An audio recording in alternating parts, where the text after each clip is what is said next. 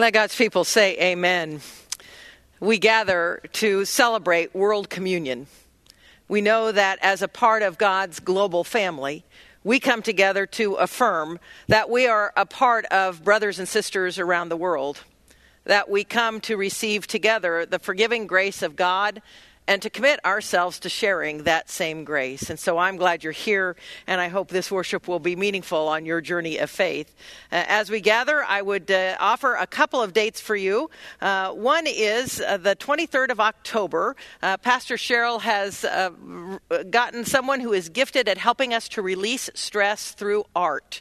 And so on that Saturday morning, all of you are welcome to come, and we will learn a little bit more about what it means to be able to release our stress through beauty. And so I hope you'll put that date on your calendar.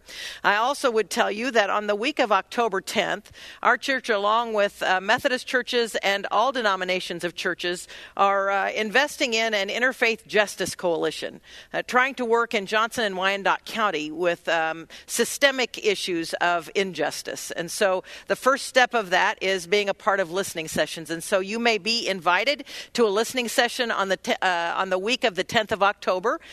There will be several sessions to choose from, and we would invite you to say yes to that. It really is just a matter of speaking out about what you believe or what you see to be injustices or things that we might work together as churches throughout Johnson County to make the world a better place for those who are in greatest need. So again, that's the week of October 10th, and you may be receiving invitations to that over the next 10 days or so.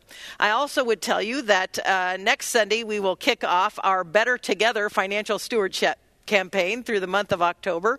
I'm excited about the theme and am very thankful that we have an opportunity to continue to expand the vision that God has for ministry at this church for 2022. And that's what we'll be talking about over the next several weeks. So I'm happy for you to be a part of that and be watching, I'm sure with bated breath, for an email or for a snail mail that will come that will tell you a bit more about that campaign.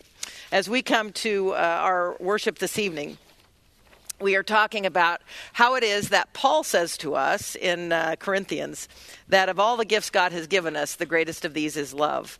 And so as we begin this evening, hear these words of welcome.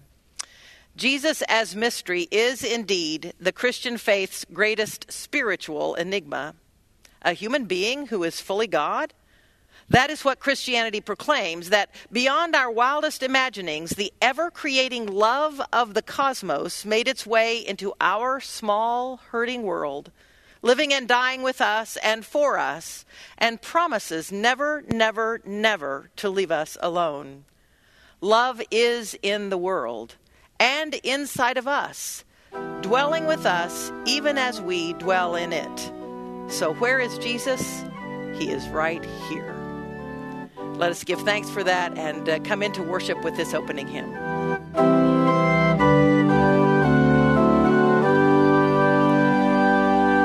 Love divine, oh love excelling, joy of heaven to earth come down, fix in us thy humble dwelling, all thy faithful mercies crown.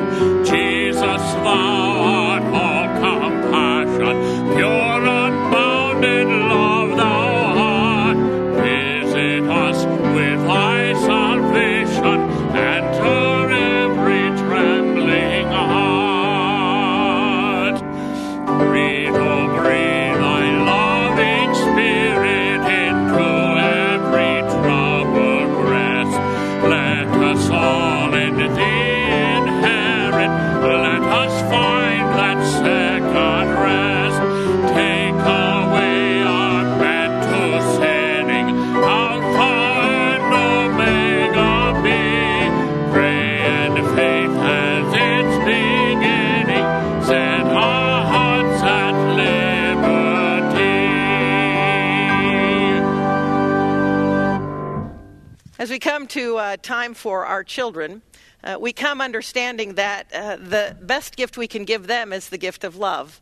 How Stacy will help them understand that love in this month is their individuality and how it is that God has made them unique to do unique things for God's world. And so I'd invite you to gather your short-leggeds around you and enjoy this word from Stacy.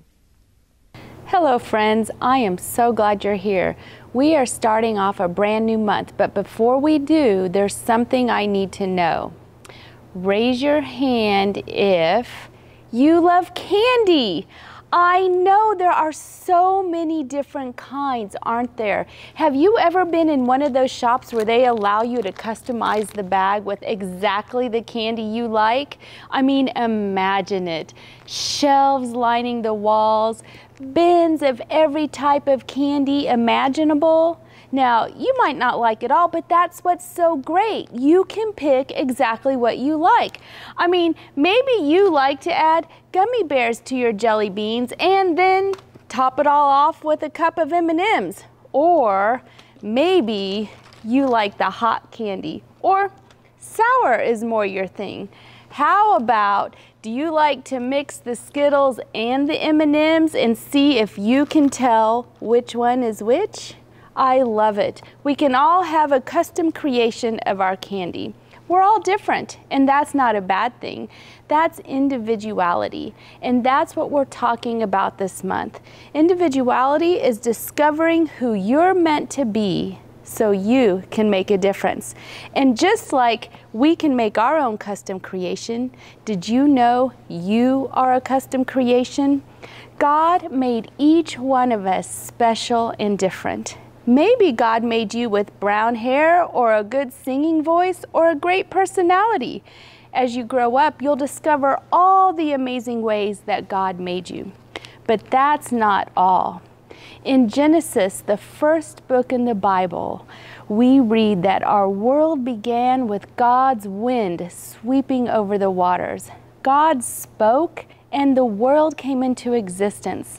The sun and the stars, the plants and the animals. And then we read this. God created humanity in God's own image. In the divine image, God created them, male and female. That means boy and girl. God created them. Did you hear that? You are made in God's image. Now, that doesn't mean that God has the same eye color as you or your quirky smile. It does mean that you were designed for God to shine through you. You were made to show the world God's love, God's mercy and grace, God's kindness, God's patience, God's peace, God's wisdom. You and every person you will ever meet are valuable because you were made in the image of God. And here's what's even more amazing. God didn't make us just to be little robots, acting the same, behaving the same, looking the same. Instead, the more time you spend with God, allowing God to work in you, the more you become uniquely, well, you.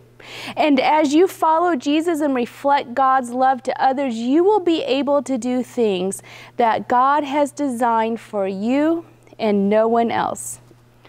So next time you look in the mirror, remember, you are looking at the image of God, and no one in this world can reflect God the way you do. And that's the one thing to remember today. You were made in God's image. Now, as we start this month learning about all the custom creations we are from God, we also celebrate World Communion Sunday. World Communion Sunday is a day when we celebrate the uniqueness of us all by coming together with the one thing we do have in common, loving God and God's love for us. Each and every one of us. Jesus showed us what it means to be created in God's image and the way He loved other people and helped people feel like they had value, no matter who they are or what they had done. So today on World Communion Sunday, the love of Jesus brings us together. No matter where we live, what language we speak, the color of our skin, the different talents we have, all around the world today, we remember God's love and Jesus by taking communion together. In our differences, we are celebrating God's love shining through us. It's going to be a great month as we discover who we're meant to be and how we are to make a difference for God. And I can't wait to see you next week as we continue. As Stacy reminds each one of us, God has work for us to do. And God has work for God's children to do who are living all over the world. And so as we accept one another, as we empower and support one another, we know that God's vision for heaven coming to earth is one that we will be a part of helping to bring to pass. To have the strength and the power to do that means that we go to God in prayer. We allow ourselves intentionally to be embraced by God and know that in that sacred space, God may indeed make a call on our lives. I would invite you to prepare your hearts and spirits for this time of prayer. Let's rest in a moment of silence before we pray.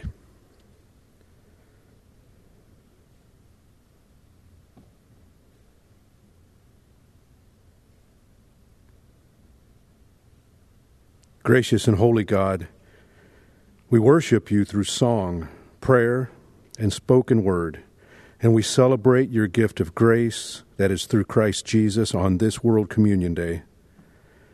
Coming together in our community of faith renews our strength and our joy. We don't escape from the world here, but instead we intentionally renew our focus on you and your love, which defines our hope. As we celebrate life, you are with us. As we grieve, you comfort us. As life goes along, you are there. In hard times and times of joy, you journey with us.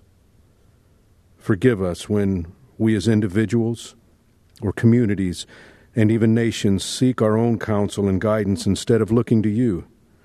And when we wait until times of desperation to see if you have anything to offer us. We need your counsel and your inspiration about so many important things for the world. Immigration policies and relationships between countries, arms races and armed conflict, responsible use and fair distribution of the resources that you've given us stewardship over. God, we haven't been able to solve these complex issues without you, so may we all seek your ways and your truth through prayer and reflection and holy conversations, and prevent any of us or any group from insisting that we are the only ones who see the whole truth or offer the only way. Forgive us when we make those who disagree with us our enemies. Bless us and multiply our efforts when we are generous, when we find ways to compromise, when countries commit to resolve differences in peace talks, when we fight for the rights of those who have been denied a voice and are left powerless, when we protect the earth, and when we are kind to one another. In it all, we remember that you are our God and we are your people. And we offer these prayers to you in the name of Christ Jesus. Amen.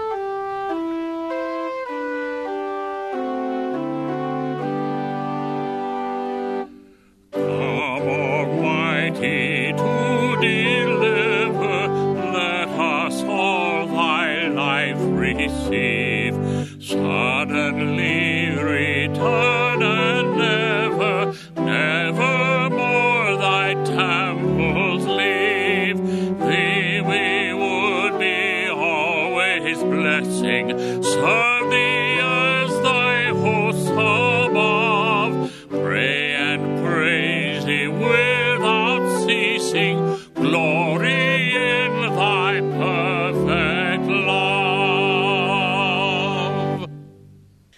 It is the love of God working in our hearts that enables and empowers us to reach beyond the walls of this church. As we start thinking and praying about our stewardship, our financial stewardship for 2022, we do well to be grateful for what has happened in 2021. In a year that has continued to be one that is a roller coaster, Grace has been a place of stability, a safe place for people to feel like they can come and be heard, and a place that continues to reach out to folks with greater and greater need. And so we thank you for the faithfulness that you continue to show through the giving of your tithes and offerings in all the different ways that are listed. And we invite you to, again, be in prayer about how God will challenge us and invite us to be a part of a giving family in this next year as well. Let us continue our worship with the giving of our tithes and offerings.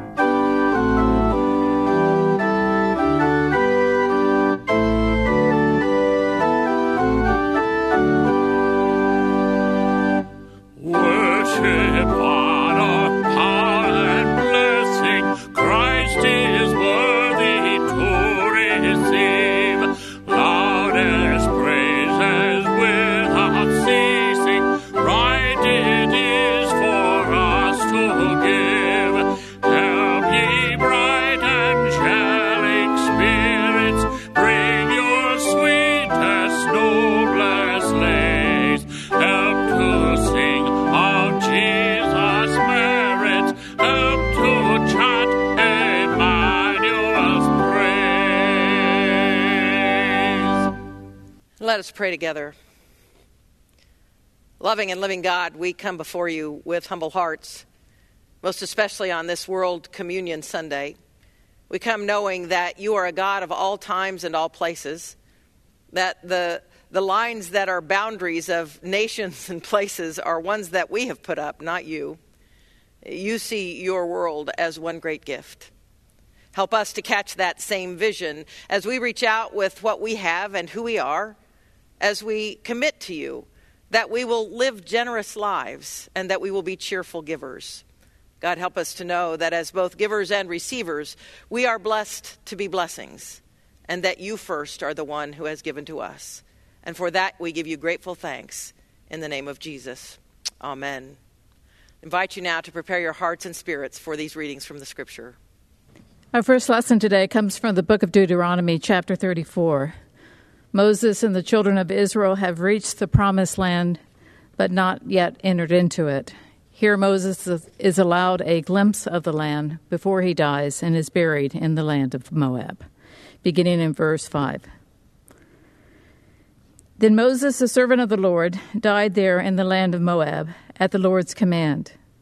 He was buried in a valley in the land of Moab, opposite Beth Peor, but no one knows his burial place to this day. Moses was 120 years old when he died.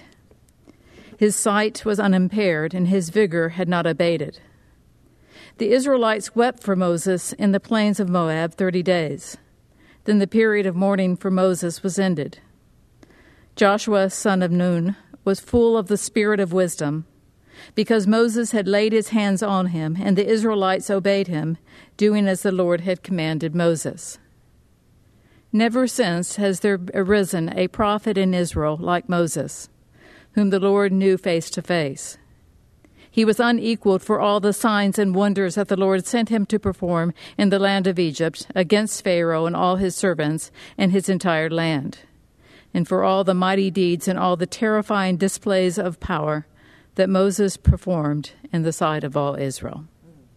May God add God's blessing to the reading and the hearing of these words. If you would please stand, if you are able, for the gospel reading. Reading from the Gospel of Mark, chapter 14, where Jesus makes preparation for the Passover and then celebrates what we know as the Lord's Supper with his disciples. Beginning in verse 14. On the first day of unleavened bread, when the Passover lamb is sacrificed, his disciples said to Jesus, "Where do you want us to go and make the preparations for you to eat the Passover?" So he sent two of his disciples, saying to them, "Go into the city, and a man carrying a jar of water will meet you. Follow him. And wherever he enters, say to the owner of the house, 'The teacher asks, where is my guest room where I may eat the Passover with my disciples?'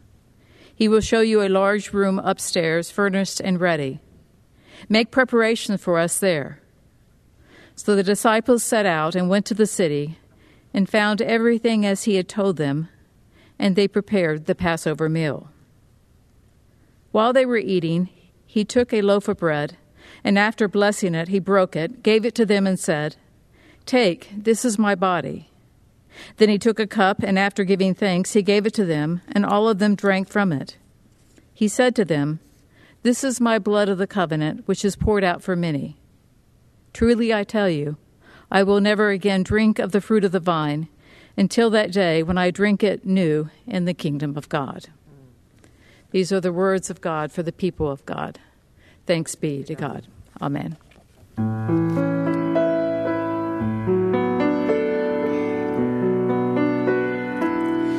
Though I may speak with bravest fire, and have the gift to only inspire, and have not love, my words are vain, as sounding brass and hopeless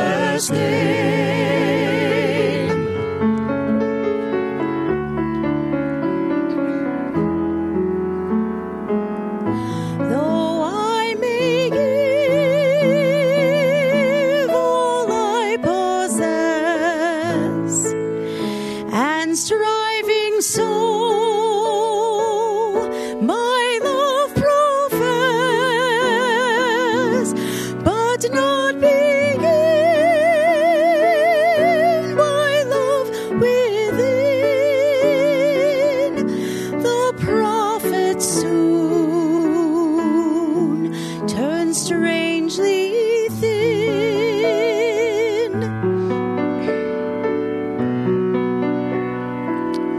Come, Spirit, come, Spirit, come, our hearts control, our spirits long to be made whole. Oh, come, Spirit, come, let inward love guide every deed. By this we worship and are freed.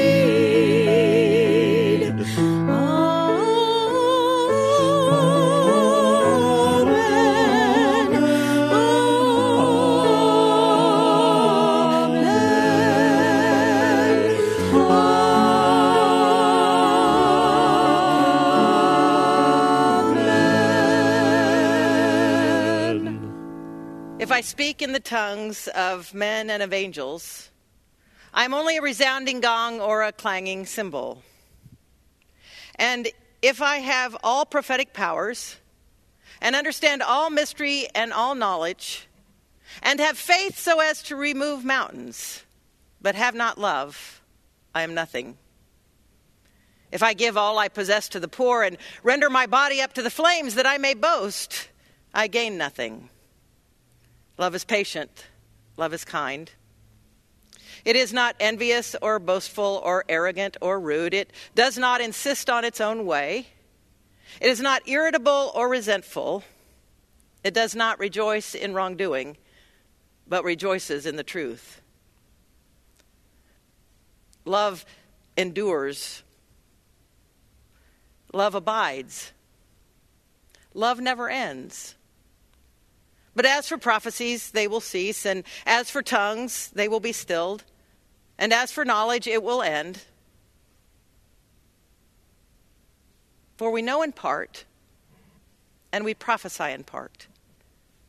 But when the complete comes, the partial will disappear. When we were children, we thought like children, we reasoned like children, we spoke like children. But when we became adults, we put childish ways behind us. Now we see through the glass darkly. Then we shall see face to face. Now we know in part, but then we shall know completely, even as we have been completely known. And these three remain, faith, hope, and love. And the greatest of these is love. Now you may be wondering if Pastor Cheryl made just a horrible mistake in the scripture she read, because she did not read that scripture, and she absolutely did not make a mistake. But you see, if we're going to deal with the end of Moses' life, if we are going to approach the crucifixion of Jesus, the lens of Paul from the 13th chapter of 1 Corinthians is a lens that will give us the foundation to face both of those world-changing events. We've been following Moses through the course of his journey with God, and we remember all of the marvelous things that have happened in his life. There are these major transitions that occur that change the arc of what his life might have been. From Pharaoh wanting all male children 2 years and under killed, from Moses being raised in the palace, from Moses being called by God out of that burning bush that's not consumed. There are all these major transitions. He kills an Egyptian slave master and runs for his life. He gets married. He becomes a keeper of the sheep. And then he becomes the one who goes at God's call to confront Pharaoh. After 400 years of slavery, demanding that Pharaoh let God's people go. He raises a staff, the seas part, they cross into the wilderness for 40 years. Moses leads these people through the wilderness, and now we get to the end of the story. And how does God show God's love for Moses? God takes Moses to the top of the mountain, Mount Pisgah. And God spreads out, I think, God's arms to all the lands that Moses can see, from here to here and there to there and here to there and there to here. He says, Moses, this is the finish line to all the work that you have done. This is what your journey has been leading up to, and you're not the one to cross over. Rather, I will have you lay your hands on Joshua, and Joshua will receive your blessing, and Joshua will lead the people over into this land of promise that you've been journeying towards for so many years. And then Moses dies. Isn't it supposed to be in the Bible where all the endings work out well for those who stay faithful, especially for those who really give their entire lives to the service of God? Shouldn't it be that Moses is at a point where God's going to put a big gold medal around his neck, that God is going to award him with, what's the Powerball right now? I think 500 million or something. I mean, wouldn't that be? I mean, wouldn't you expect that, as the scripture will say towards the end of Deuteronomy, after all this occurs, there was never a prophet again in Israel like Moses, who knew God face to face, and yet here they stand at the top of the mountain at the end of the journey. And how does God show God's love for Moses? Look at all that's in front of you. That's not how we celebrate final transitions as human beings. See what God could have done with Moses as Moses is preparing to retire from this life to the next. God should have said, "Oh, Moses, remember that time when Pharaoh told you no and you said, you better not tell me no, and Pharaoh said no, and you said, I'm bringing a plague of frogs on your land." And then frogs just went all over everyone. Wasn't that great? You did great there, Moses. And then remember that time when, I called you up the mountain, I was giving you the 10 Commandments, and, they're going to last forever, those 10 Commandments. So that was kind of a big deal. It was like the covenant. And then I saw your people like worshiping a golden calf, and I was going to destroy them. And you stood right in front of me and said, God, you changed your mind. And remember when I changed my mind? That was great, Moses. That was brave. You had it all going on. Because that's what we do. We look back at what we've accomplished. And friends, there's absolutely nothing wrong with that. But I want us to understand how God shows Moses God's love today. God doesn't look back at everything they've accomplished together and say, Moses, this is what has earned you this wonderful reward of reaching into eternity. Instead, God shows Moses God's love by saying, look at everything that is in front of the people you have led. Look at the future they now stand at the threshold to move into. And know that the arc of your story has been foundational to the future that they will now receive. How does that change our understanding of greatest love? How does it change our understanding of what it means to live a life of purpose and meaning? How does it change how we think about the last chapter of life? Are we hoping that we will have written the great American novel and our name will be known for ages and upon ages that college students will resent because they will have to read this long, boring book that we wrote that's considered a classic? Is that what we want? Do we want to have a big building and have a plaque with our name slapped on the side of it, showing all future generations that somebody in the past was so revered that their name is on a building? Do we want to have some level of a perfect life? Look what they reached in their lives. Look at the goals that they met. Is that how we understand what it means to to live a good life? Make no mistake, God loves Moses. Again, at the end of Deuteronomy, there has never again arisen such a prophet as Moses who knew the Lord face to face. Love is patient. Love is kind. It is not envious or boastful or arrogant or rude. It does not insist on its own way. It is not irritable or resentful. It does not rejoice in wrongdoing, but it rejoices in the truth. It bears all things, believes all things, hopes all things, endures all things. Love never ends. You suppose that was enough for Moses on the top of that mountain? God's love that is guaranteed never to end? That it was okay with Moses that God didn't give him a gold watch or a platinum parachute? Do you suppose love, the greatest love, was enough? We celebrate World Communion today. And you and I will probably never go to the four corners of the earth. We may never go to outer Slobovia. We may never go to tiny towns in Czechoslovakia or Buda or Pest. We may never go to any of those small places where people like you and me live and try to do their best just like we try to do our best. So what connects us? Because I will tell you, I don't think we have a world that's very connected right now. I think what we have is a world that seeks to see the worst in those we don't know and we don't live beside. So we choose to see the worst in anyone who's different.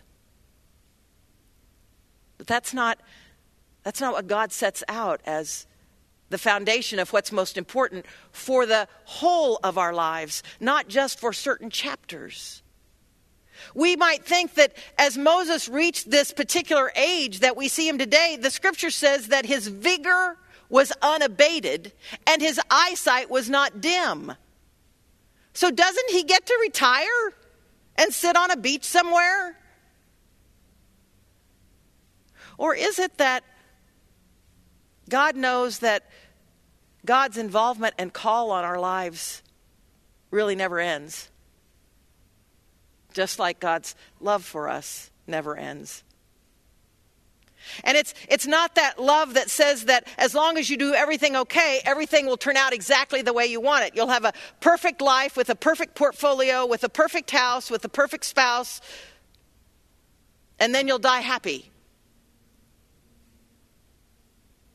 No, that's not the kind of love that's defined. It's a love that goes far deeper than that. Why do we use that scripture at weddings? Because a part of what we want those two people to know, as they come to be blessed by the faith community, as they come to be a part of the body of Christ, as they come to receive this covenant with God, we want them to know that the love that they share is a love that is supposed to grow through struggle and heartache, and that it's a love that's based more on giving than it is receiving. Now, on that day of their wedding, with stars in their eyes, it may not make a whole lot of sense. But down the line, when something traumatic happens, down the line when they face those struggles that every marriage faces, down the line when they're not sure how their kids are going to live through whatever it is that they've made as a choice, maybe they remember those words. You know what love is. I think that's what Jesus is praying the disciples know as Jesus takes them to that final Passover we know as the Last Supper. I think that's why in Mark's gospel there's so much time shown and so many details shown of how Jesus wants preparations made for that Last Supper. In Mark's gospel, it's a bit more detailed than any other gospel, and it's different. In this one, it's not about going and finding the donkey and then taking the donkey and Jesus rides into town and then they go to an upper room. In this one, Jesus says, when the disciples say, "Where shall we make preparations for the Passover?" Jesus very specifically tells them to go into the town and to find a man carrying a water jar and to ask him, where is it that Jesus is to have the Passover meal? And that there will be a guest room that the man has, and there the disciples are to go and make preparations. You know, I talked last week a little bit about the last interaction Jesus has before he takes that palm parade into Jerusalem for the final time. It's also interesting to me the different versions of the Last Supper that the Gospels have. In this one, after the preparations are made, and I didn't have Pastor Cheryl read those intervening verses, where it says that Jesus looks at all of them around that table and says, "Someone here will betray me." And they all say, "Well, it won't be me. I mean, it's not me. I'm not going to be the one." And it's after they have that interaction that it says Jesus then takes a loaf of bread and breaks it. And he gives it to them and says, "This is my body." And then he takes the cup. And he gives thanks and he blesses it. And he says, "This is my blood of the new covenant, poured out for many. I will not drink of the fruit of the vine again until I drink it new in God's kingdom." The disciples don't understand. Jesus is really at the same place where Moses is. He's standing at the top of this spiritual mountain. And he sees before him not only the crucifixion, I think he sees the resurrection, and I think he sees these disciples who are surrounding the table as those who are the future of the way of Jesus. And I don't think that vision has stopped. I think Jesus continues to see every generation of people who come around the table, whether they live in the United States or in Africa or in Southeast Asia or wherever around the world they live, sees those of us gathering around the table and sees in us a future. Not all the past, whether it's been good or bad.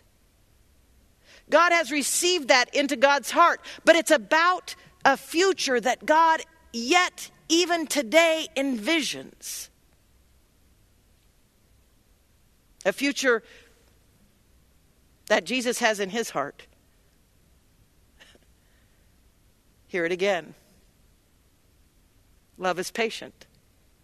Love is kind. It's not envious or boastful or arrogant or rude. It is not irritable or resentful. It does not insist on its own way.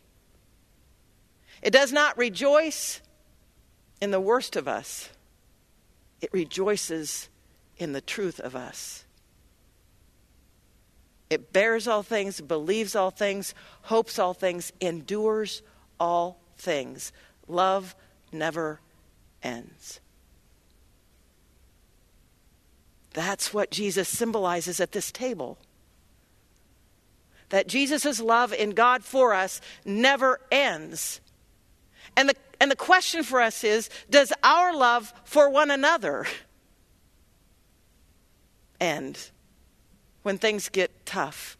Does our love for one another end when it gets messy, when it gets imperfect, when things don't work out the exact way that we want them to work out? We're invited to see in both the birth, life, and death of Moses the love of a God that moves beyond what the world might consider success or failure. But a God who promises Moses in every step of the journey, "I will be with you." And even in the end, when you don't cross the finish line that you were expecting to cross, the future is there because of you and of your work. I think that's what Jesus is preparing the disciples for. I think it's what the life of Jesus means at its heart. I think it's why Paul wrote this love chapter. The entire 13th chapter, in some ways we might say, is so unlike Paul. Because Paul is trying to deal with new churches and how it is that they're going to exist together. And people are struggling and they're fighting and they want to know who's most important and who has the most important gifts. And we'll look at that next week most particularly. And right in the middle of all of that, Paul puts this 13th chapter, and it just has that amount of short verses. Maybe one more time. If I speak in the tongues of mortals and of angels, I am only a resounding gong or a clanging cymbal. And if I have prophetic power and understand all mysteries and all knowledge, and if I have a faith so as to remove mountains, but have not love, I am nothing. If I give all I possess to the poor, and render my body up to the flames so that I may boast, but have not love, I gain nothing. Love is patient, love is kind. It is not envious or boastful or arrogant or rude. It does not insist on its own way. It is not irritable or resentful. It does not rejoice in wrongdoing, but rejoices in the truth. Love bears all things, believes all things, hopes all things, endures all things. Love never ends. But as for prophecies, they will end. As for tongues, they will cease. As for knowledge, it will end. Because we know in part and we prophesy in part. But when the complete comes, the partial will disappear. When we were children, we thought like children, we reasoned like children, we spoke like children. But now that we are adults, we have put childish ways behind us. Now we see in a mirror dimly. Then we shall see face to face. Now we know in part.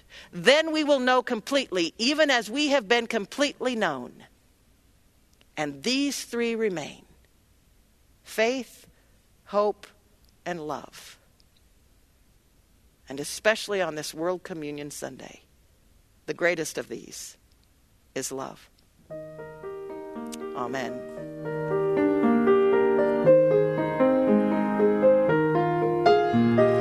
One Lord, one faith, one heart, one communion, one God and Father of us all.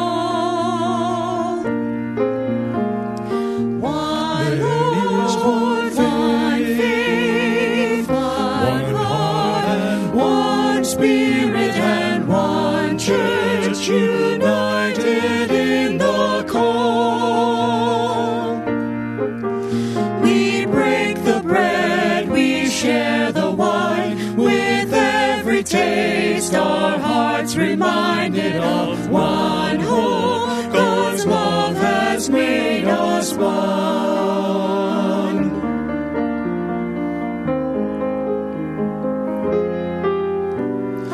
At this sacred moment, we gather in His grace. Many are our voices, yet one song of praise.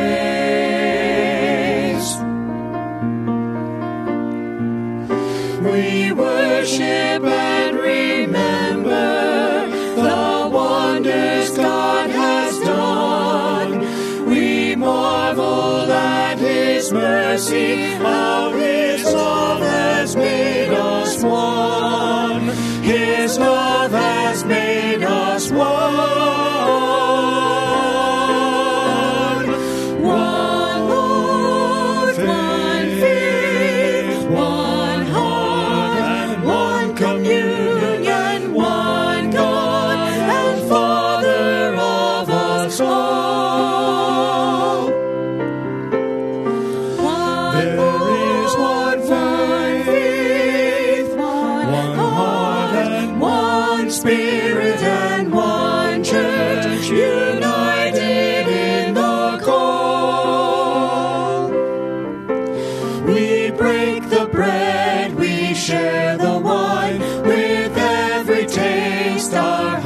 reminded of one hope. God's love has made us one.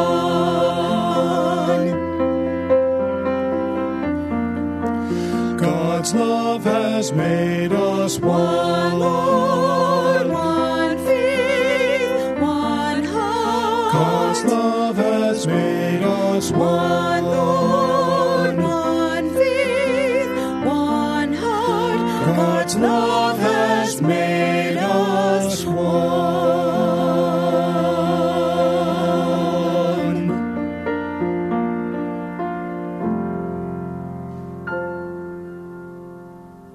Hear this invitation to the table from Jan Richardson for World Communion. To your table you bid us come, O God. You have set the places, you have poured the wine, and there is always room, you say, for one more. And so we come. From the streets and from the alleys, we come. From the deserts and from the hills, we come. From the ravages of poverty, from the palaces of privilege, we come.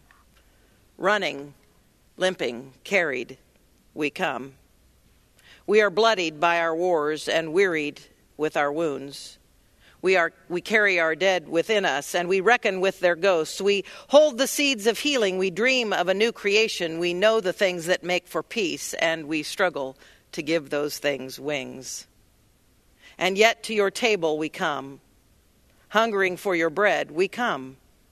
Thirsting for your wine, we come. Singing your song in every language, speaking your name in every tongue, in conflict and in communion, in discord and in desire, we come. O God of wisdom, we come. We do come because we are invited to this table, invited by a God whose love moves ever before us, a God who indeed came in the mystery of the fully divine Jesus Christ, who announces his ministry by defining it from the prophet Isaiah. I've come to preach good news to the poor, recovery of sight to the blind, to set at liberty those who are oppressed, to announce that the time had come when God would save God's people. And he left that synagogue and he lived that ministry. He fed the hungry, he healed the sick, he ate with the broken and the sinful. By the baptism of his suffering, death, and resurrection, God gave birth to the church and continues to free us from our bondage to sin and death. On a night that Jesus would give himself up for us, a night that would see his friends betray him and deny him and scatter in abandonment and fear. Yet knowing what was in their hearts, the Gospel of John tells us he took a towel and a pitcher and a bowl, and he knelt before each of those disciples to wash their feet. Only servants behaved in such a way. The disciples protested that the King of Kings and Lords would do this. And he said, I do this so you'll remember I came not to be served, but to be a servant of all. And as I'm doing, I invite you to do as well. And then they shared a Passover meal together where they remembered God's mighty acts of power to free God's people from slavery and the covenant that God gave them. And after the meal was over, Jesus took a loaf of bread. And giving thanks to God, he blessed it and he broke it and he said, this is my body, broken for you. Take and eat, each one of you, in remembrance of me. And again, after the supper was over, he took the cup. And giving thanks to God, he blessed and he poured, and he said, this is the cup of the new covenant, poured out for you and for many for the forgiveness of sins. Do this as often as you drink of it in remembrance of me. And so in remembrance of these, God's mighty acts in Jesus Christ, we offer ourselves in praise and thanksgiving as a holy and living sacrifice in union with Christ's offering for us. As we proclaim with our lips and as we affirm each day as we live our lives, this foundation that is the great mystery of our faith. If you would repeat after me, Christ has died. Christ is risen. Christ will come again. Almighty God, pour out your Holy Spirit on these gifts of bread and the fruit of the vine. May they be for us the body and blood of Christ, that we may be for the world the body of Christ, redeemed by his blood. Make us one with each other and one with you and one in ministry to all the world until Christ comes again and we feast at his heavenly banquet. With Christ, in Christ, and through Christ, all honor and glory is yours, Almighty God, now and forevermore. And with confidence as of the children of God, let us pray together the prayer that Jesus first taught. Our Father, who art in heaven, hallowed be thy name. Thy kingdom come, thy will be done, on earth as it is in heaven. Give us this day our daily bread, and forgive us our trespasses, as we forgive those who trespass against us. And lead us not into temptation, but deliver us from evil. For thine is the kingdom, and the power, and the glory forever. Amen. I would invite those of you who are worshiping virtually to take whatever it is that you have chosen to be a part of the body of Christ this morning. And I would invite you to break off a piece of cracker or bread or toast. And if you would take a cup, it can be filled with juice or with wine or with water or with tea.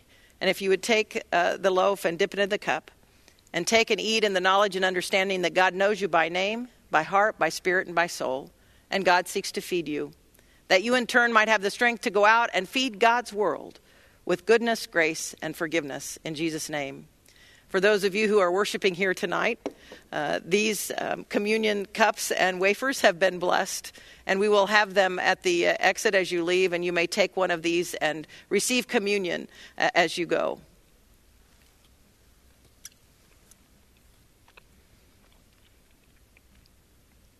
And let's pray together.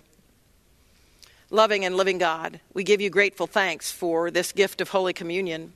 We give you thanks for our brothers and sisters around the world who perhaps are celebrating in different languages and in different ways, and yet their faith, like ours, is as authentic and truthful as we can make it. We are indeed your family, your beloved children, as you have called us, and we seek to do your bidding and your will, both now and forevermore.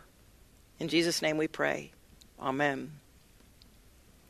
I would invite you who are worshiping virtually to turn to those who are next to you and show them signs of love and acceptance and kindness. And I would invite you, those of you who are here tonight worshiping, if you would turn and wave to each other, some air high fives, some air fist bumps, and know that God indeed has received each one of us in the gift of life. And now, as we close our service, let's sing together. As we gather at your table, as we listen to your word, help us know, oh God, your presence. Let our hearts and minds be stirred. Nourish us with sacred story till we claim it as our own. Teach us through this holy banquet how to make love's victory known. Turn our worship into witness in the sacrament of life. Send us forth to love and serve you, bringing peace where there is strife. Give us Christ, your great compassion, to forgive as you forgave. May we still behold your image in the world you died to save. Gracious Spirit, help us summon other guests to share that feast where triumphant love will welcome those who had been last and least. There no more will envy blind us, nor will pride our peace destroy, as we join with the saints and angels to repeat the sounding joy.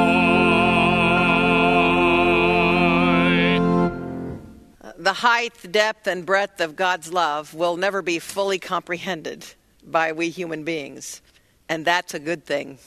It is God's grace for each one of us. So go out from this place to live the life that God has given you, filled with a kind of spirit that gives God's love to the world. Go in grace and go in peace. Amen.